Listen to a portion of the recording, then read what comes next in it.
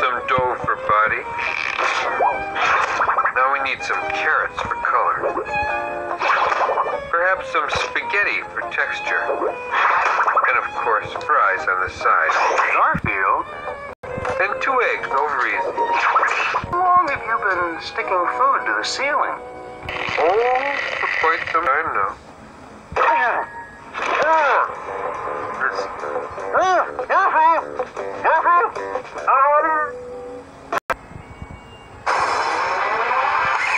It's not easy being me.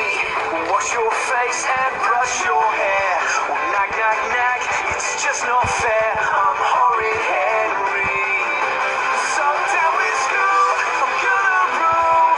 And when I'm king, I'll do my thing. And then my life will be so sweet. I'm horrid Henry. Na na na, na na nay. The purple hand gang rules okay. Well, it's so easy being me. I'm horrid Henry.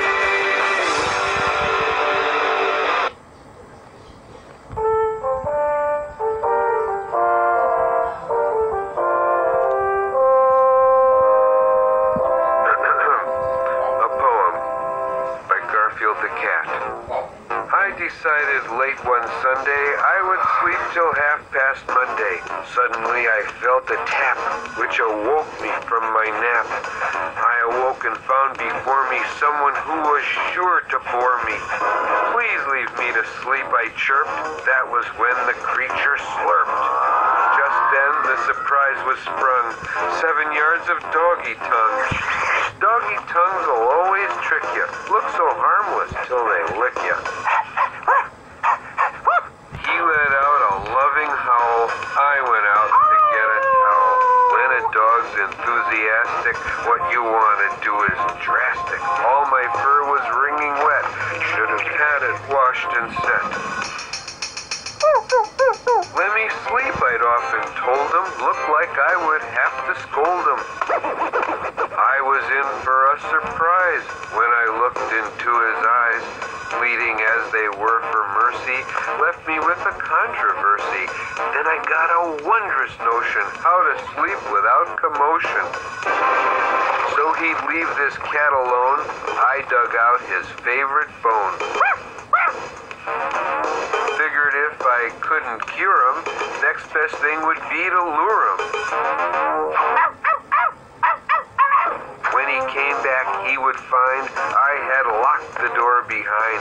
Now at least his dripping yap wouldn't interrupt my nap. In my world, there's no excusing when you interrupt my snoozing. So while I was busy snoring, my friend Ode went exploring. Usually he doesn't roam quite this far away from home, but he wandered to an alley where the tough dogs often dally. You would be a little nuts to go near these mangy mutts. Ode never comprehends. He decided to make friends. When they saw this shy intruder, they could scarcely have been ruder.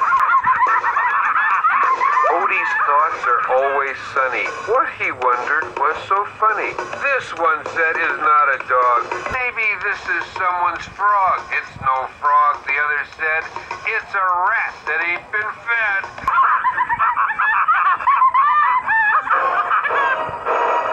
No, the biggest one exclaimed. I know what this runt is named.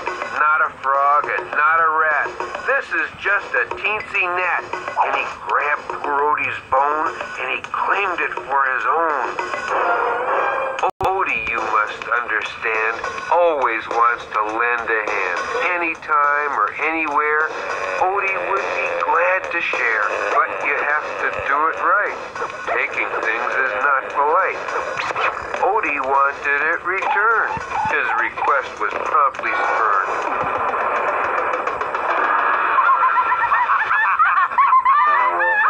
Odie wound up wet and soggin' with a frog upon his noggin. He He made sure the frog was thrown back. Now he'd go to get his bone back. But before our friend returned, one of them seemed most concerned. She said she was not amused at the way he'd been abused. But she said, "You're very tough. Did you have to be so rough?" Just then Ode reappeared. The bulldog gave a laugh and sneered, picked up Ode, very crass, threw him for a forward pass.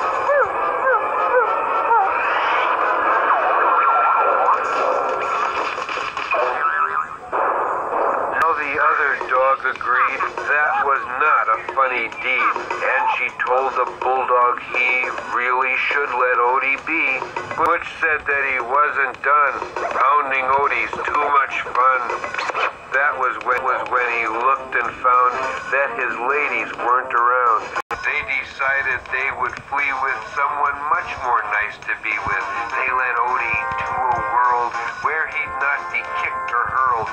Butch was left there all alone, with no friends, just Odie's bone. So they marched the little waif to the home where he'd be safe. Ode had made lifelong pals with a couple doggy gals.